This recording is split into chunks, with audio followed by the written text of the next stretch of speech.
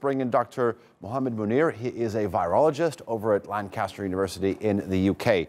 Dr. Munir, good to have you on. Good to see you here on the NewsHour. You are an expert, sir, in the structure of viruses and how specifically they transmit. I am not. So if you could explain to us in layman's terms what we exactly know about the coronavirus. I'm specifically interested in finding out how the transmission rates of coronaviruses compared to, let's say, other diseases, let's say the common cold.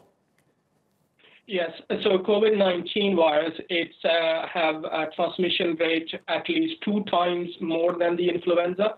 So if someone is infected with influenza, it has a potential to transmit to at least 2 people in the near vicinity. But the COVID-19 can be transmitted to 2 to 3, so it's 2 times more than that, more than the common flu. So that is actually not really much of the concern. The concern is that with the COVID-19, majority of the people, they stay asymptomatic, like 4 out of 5 infected might not notice the disease.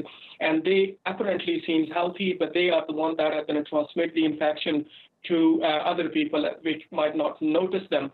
So that is how the contagiousness of the COVID-19 has been so lavishly appreciated, and it has moved into all dimension in a very short time. But really the good news... Yeah. I'm sorry, go ahead, sir. I just wanted to add on to the fact that the overall mortality rate is relatively high compared to the flu. For example, it is 30 times more than the death we have seen with the influenza. So it has found sort of a balance between contagiousness, very highly contagious, but also lethal at the same time. Okay, so if I've understood you, correct me if I'm wrong, higher mortality rate than the common cold or common flu, asymptomatic for a long period of time, which makes it more difficult, plus a higher transmissivity rate. So this complicates things. How do all of these sort of help scientists like yourself in terms of finding treatments?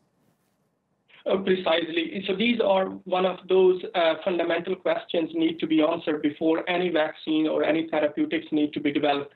For example, once we come to know how the shape of the virus look like, we will be able to simulate different antiviral that can bind onto the cell surface itself, the virus surface itself, and can block its entry into our cells. And if it is blocked, that means the virus will not have chance to replicate into the body, and that is how antiviral works.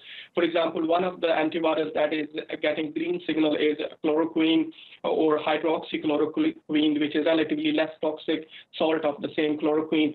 It is getting quite good signal from the FDA to be approved. That is the one that act to entry stage of the virus. So once a virus enters into our body at a cellular level, at that point it has to release its nucleic acid that will help the virus to make more copies of its own. This chloroquine stopped at that stage of the virus replication.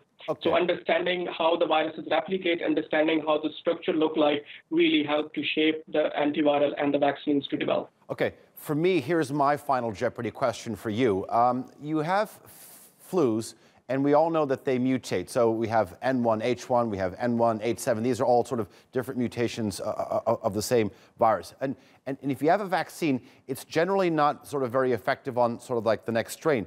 Do you have any indication as to whether or not this virus will mutate or can mutate? And obviously this is going to sort of complicate things down the road. Yes, precisely. One thing very clear to mention over here is that the viruses always mutate. That is how they replicate. So that is not exception to any virus, including COVID-19 causative agent. But the thing is that common flu like influenza virus, that has a genetic makeup is broken into 8 pieces, and those 8 pieces are really making it very versatile, very mutating. But the COVID-19, the whole genome is only a single strand. So it's only a single script that is encoding different proteins.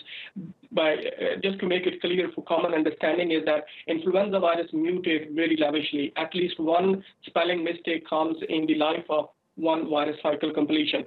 But when it comes to the coronaviruses, they do mutate, but the mutation rate is significantly lower than the coronavirus. So this means that if we have a vaccine against COVID-19 now, it's going to be staying effective for quite a long duration. So that is not a worry about at this moment.